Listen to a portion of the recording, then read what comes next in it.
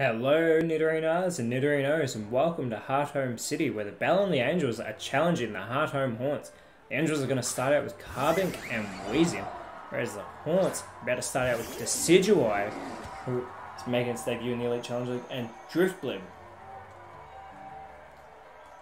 Hearthome Haunts having recently gotten back on the winning board, which they desperately needed, whereas the Ballonlea Angels have that 3-game winning streak. Let us know in the comments below who you think is going to win, the Hearthome Haunts or the Ballonlea Angels. Driftblim is going to start out with that Flame Wheel. It's going to target Carbink, who has those unbelievable defenses of 150 for defense and special defense. Decidueye now is going to go with that Noble Roar, looking to lower the stats of the opposing team. And it targets Galarian Wheezing. Wheezing's special attack being lowered. Wheezing now coming in with that neutralizing gas, so it suppresses all abilities. Goes with the roost, but not necessary because it's already got full HP. We get a Syrian shot coming from Carbink. Hits everybody on the field for a Pokemon with such low attack, but sadly it's left Wheezing with a burn. It's also left Driftblim with that burn, so Driftblim and Wheezing will be taking damage in between turns. Decidueye being the only one not to get the burn, although being weak. 2 fire-type attacks being the Ghost Grass typing. As always, 6-on-6 Metronome battle. If we hit that 20-minute time limit, we will go into single battle overtime. Get a Gravity now coming from Driftblim, who's actually only going to affect itself. So it lowers itself from the sky, making it susceptible to ground-type moves. Get a Fury attack now coming from Decidueye. It's going to go for Wheezing multiple times in this turn. Hits 3. Gets the critical hit on the 3rd. Gets a 4th one in, and gets all 5. Very impressive there by Decidueye to get all 5 Fury attacks in. Wheezing with an opportunity to respond. It's going to go with Double Edge, but it will not affect the Hearthome Haunts being immune to all normal and fighting type attacks. And we're going to get a dig from Carbink, which could actually hit Driftblim now thanks to that Gravity. That burn's going to continue to do more damage to Wheezing and Driftblim. Hearthome Haunts having very impressively won last week when they challenged the 4-Tree Flyers, so they finished their 3-game winning streak. Wonder if they can finish the 3-game winning streak of the Ballonlea Angels, or if the Ballonlea Angels can get 4 in a row, which would also be unbelievably impressive. Decidueye is going to go with a double team. It's going to boost its evasiveness. The Ballonlea Angels are currently sitting in 6th. The Hearthome Haunts currently sitting in 7th. So both teams are hoping to climb up further in the 8. Get a Leaf Tornado now coming from Wheezing. Goes for Decidueye, so it's not going to be very effective on the grass typing. But it will lower Decidueye's accuracy. And that dig now is going to hit Decidueye. It's not going to be very effective, but it will take it down into the yellow. That burn continuing to chip away at the Wheezing and Driftblim. Decidueye coming on with that 107 base attack, as well as having 100 special attack and special defense. Very well rounded there. Acid Spray now coming from Driftblim, who's got that 80 base speed, so this is the quickest Pokemon on the field, and goes for Wheezing. So Wheezing's special defense will be lowered. Decidueye now with an opportunity to finish Wheezing off. It's going to go with an extra sensory, but instead targets Carbink, who is still standing quite strong on the field. Wheezing, you have to think, is not going to survive this next burn, but it's going to go with the Giga Impact, which again will not affect the Ghost types. Those immunities are going to help them greatly throughout the entire season. We get a Fling now coming from Carbink, and it targets Decidueye. It doesn't do a great deal of damage, even though it's super effective. That's where Carbink's 50 base attack and special attack are of great disservice to it, so it's mostly defensive, and Wheezing holds on just from that burn, so Driftblim and Decidueye have an opportunity now to finish off Wheezing. You have to think they're going to want to target it. I'm going to get a Cotton Spore, so it's not going to be offensive, it's just going to lower the speed of the opposing team. Wheezing's got that 120 base defense, but you have to think it's not going to help it now that it's only got that little bit of HP left. Decidueye could finish it off, and it goes with an Acid.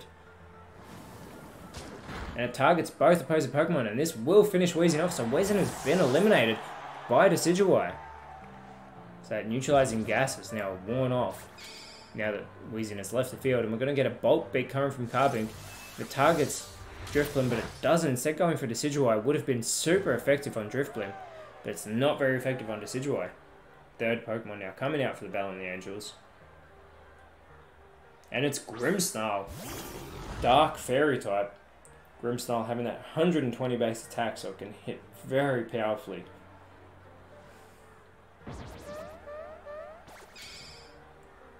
And it's going to go with a Poltergeist.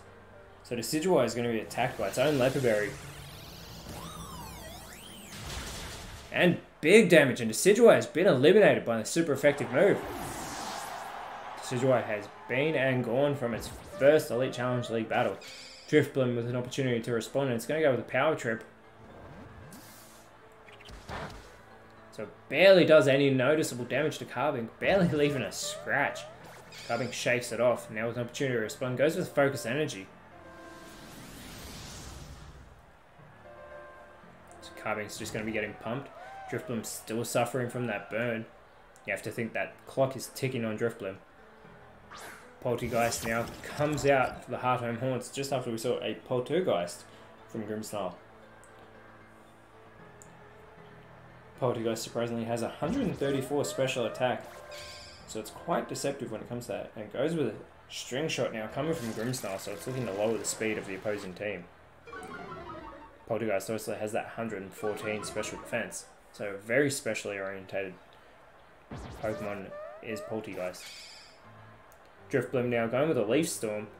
You have to think it wants to target Carbink. It would be super effective, but instead goes for Grimmsnarl, and a very big hit onto Grimmsnarl that is, taking it all the way down into the yellow.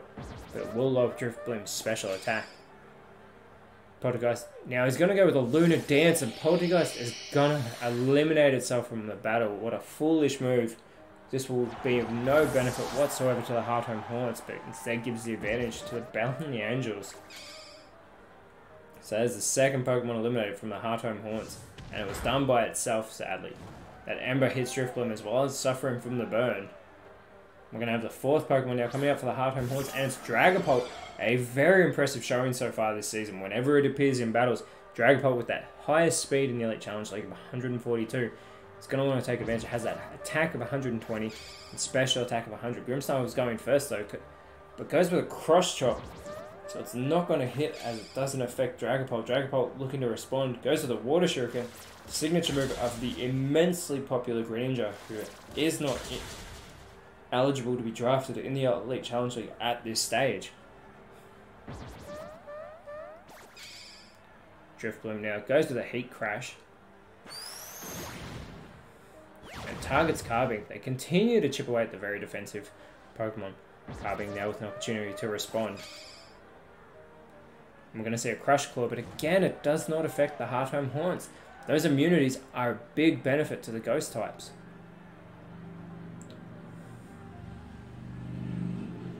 Grimmsnarl, still the quickest Pokemon on the field. It's going to go with a Rock Blast if it targets Driftblim, and it does. And it finishes it off. Driftblim has been eliminated with that Rock Blast. That is now 3 down for the Hearthome Haunts, only 1 down for the Ballonlea Angels. Dragapult needs to do something big. And it's going to go with an Aromatherapy, so it's not going to do anything offensive, and sadly the Aromatherapy does fail. We get a Present now coming from Carbink, but again it does not affect. Again, those normal type moves are not going to help the Ballonlea Angels whatsoever, nor are the fighting types. Gourgeist in its super form comes out for the Hearthome Haunts with that 100 attack, 122 defense. Grass Ghost type, and we're getting a Aurora Veil, but sadly it fails from Grimmsnarl. Dragapult now. It's going to go with a Darkest Lariat. And it goes for Carbink. Not very effective, that clothesline. Very hard hitting Lariat. And now we get a Sky Attack coming from Gourgeist. So Gourgeist, this Sky Attack is going to hit in the next turn. Carbink doing very well. Those defenses are helping its team greatly. It's going to go with a Land's Wrath. Very impressive. It's going to hit both opposing Pokemon. It's not very effective on Gourgeist and does a critical hit to Dragapult. It actually does a critical hit to both, which is saying something. That Metronome now being disabled for Carbink thanks to Dragapult's cursed body. Grimmsnarl still being the quickest on the field. This is what happens when stats change, and a Giga Impact again does not affect the Hearthome Haunts. Surprisingly, all these moves not affecting the Haunts, and yet they are still down 3 Pokemon. We get a Frost Breath now, coming from Dragapult. And it finishes off Carbink with the critical hit. Carbink has finally been taken out of this battle after staying in it for about 10 minutes. And that Sky Attack now is going to come for Grimmsnarl. And that eliminates Grimmsnarl. Unbelievable. Just like that, the Hearthome Haunts are back in this battle. It is now a 3 versus 3 battle. Very impressive there by the Hearthome Haunts, Gourgeist and Dragapult. We have Togekiss now coming out for the Ballonlea Angels, the #1 ranked Pokemon on that team. And Hatterene also coming out for the Angels. Togekiss is coming on with 120 special attack and 115 special defense. Hatterene coming on with 136 special attack and 103 special defense.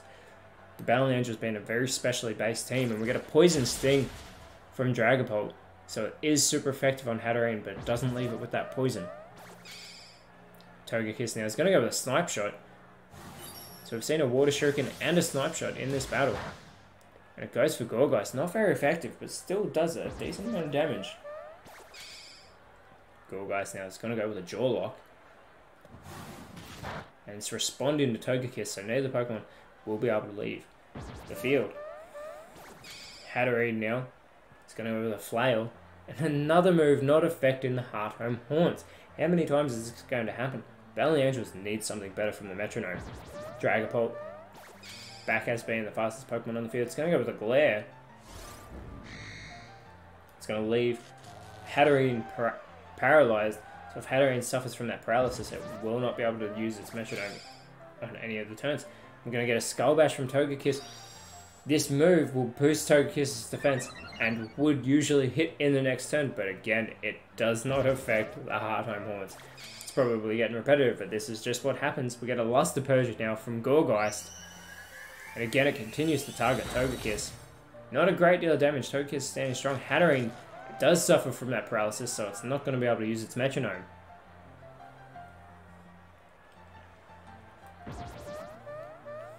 Dragapult looking to take advantage of all these moves not hitting them. It goes with a Prismatic Laser. And it goes for Hatterene. Almost gets it down into the yellow, considering it's not very effective. And that Skull Bash, as I said before, is not going to hit the ghost types. Gourgeist now goes with a Shell Sidearm. It should be super effective, you'll have to think. It goes for Hatterene, and it finishes Hatterene off. So Hatterene has been eliminated by the Shell Sidearm from Gourgeist. Very impressive hit. And the Hearthome Haunts have just taken the lead. Final Pokemon now coming out for the Ballonlea Angels, and it's Primarina. Water Fairy starter type Pokemon. Trainers in the Alola region receive Primarina as an option for their starter type. Get a Vacuum Wave, and again, another move not affecting the Hearthome Haunts. Primarina. It's going to go with the Dragon Darts, which is actually the move of Dragapult. It's going to hit both opposing Pokemon. This super effective on Dragapult. If that had eliminated Dragapult, how insulting would that have been for the Dragon Ghost type? Get an Infestation now coming from Gourgeist. Going for Togekiss. Not very effective, but it will continue to do damage in between turns. Actually does a great deal more damage than what it did when it was first used. Very impressive showing so far by Dragapult and Gourgeist, having taken the lead back for the Hearthome Haunts. We now get a Defog from Dragapult. So this will lower Togekiss's evasiveness. Togekiss gets to go next. It's going to go with a Power Trick.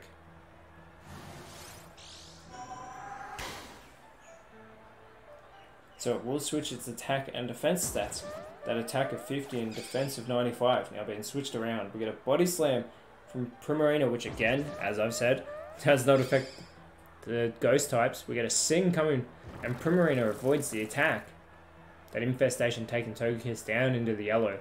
So Togekiss is on a ticking clock, which means they're going to have to do a great deal of damage to Dragapult and Gourgeist in the meantime. Otherwise, Primarina is going to be out there by itself against 3 Pokemon. That Defend Order is going to boost the defense stats of Dragapult. Hearthome Haunts continuing to build momentum, it seems, if they continue to perform this way in the battle. But we're going to get a Fusion Bolt now, coming from Togekiss. Seeing a number of legendary signature moves throughout this battle. It's not going to be very effective on Gourgeist, though, having that grass type in. Primarina is going to go with a Meteor Mash. And that's going to target Gourgeist, and that does more damage. Gourgeist with an opportunity to respond, however. And it's going to go with a Charge Beam if it hits Primarina. Actually, if it hits either, it's going to be super effective. And it is super effective for Togekiss, but it doesn't do as much damage as you would think. But that Infestation continues to eat away at Togekiss, taking it down into the red. But as I was saying, Hearthome Haunts are building momentum. It looks like they've got the advantage in this battle, and they just took down one of the best teams last week. So if they can win this could put them up potentially in the top 5 or 4. Dragapult goes with the Leaf Blade, and that'll finish Togekiss off. Not very effective, but it gets that critical hit in. So Primarina is the last Pokemon now for the Ballonlea Angels. It needs to pull something out. Let's see if that special attack can do something, but instead it goes with a Roost. Primarina's HP already being full, so it's of no help. Now we get a Bone Rush coming from Gourgeist. Primarina does avoid the attack. So we have just Primarina left, and we have Dragapult, Gourgeist, and the 6th Pokemon remaining for the Hearthome Haunts.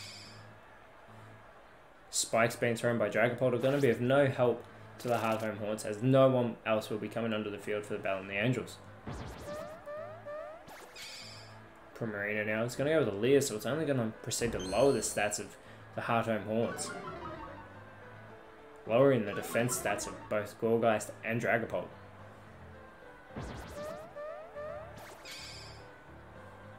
We see a Bug Bite now coming from Gourgeist. So they're going to start chipping away at Primarina.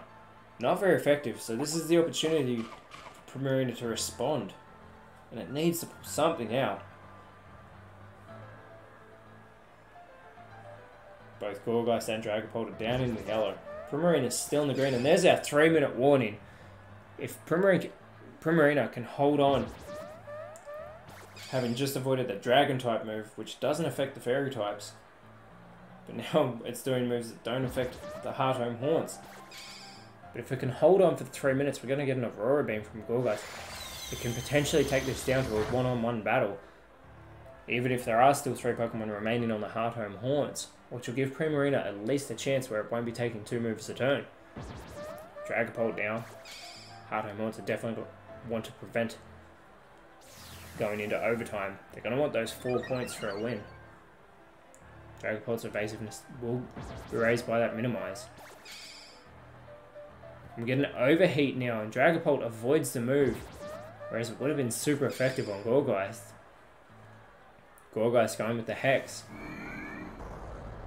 And again, they just continue to chip away at Primarina. Still in the green, but there's our 2-minute warning now. So this is exactly what Primarina needs. It's holding on. It wants that one-on-one battle. Get a Burning Jealousy from Dragapult. This won't be very effective on Primarina's water typing. Only just taking it down into the yellow. Primarina now with a chance. If it can take down one of the opponents and then go into overtime, but instead goes with a Slash. Another move not affecting the Hearthome Haunts. Unbelievable. And we get a Sheer Cold. This is a one-hit KO move. And it's actually going to connect. Primarina has been eliminated with a one-hit KO. Those moves do not hit very often. So unbelievable there by Gourgeist, preventing this battle from going into overtime, which is exactly what the Hearthome Haunts had to do. Whereas the Ballonlea Angels were desperately trying to hold on to the end of that. So we'll see.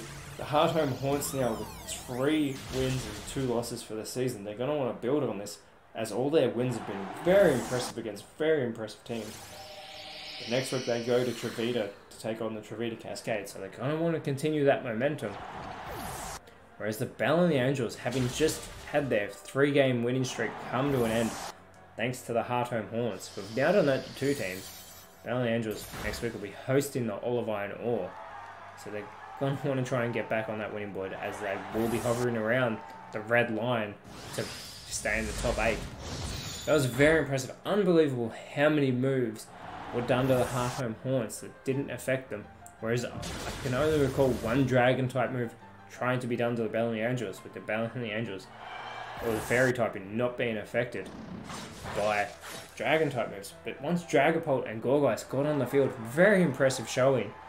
They were down and they were down 3 Pokemon to 1, but they eliminated all the remaining 5 of the Ballonlea Angels. So very impressive, especially that one hit KO. But as always, Nidorinos, thank you so much for watching. Let us know in the comments below who you thought was best on field.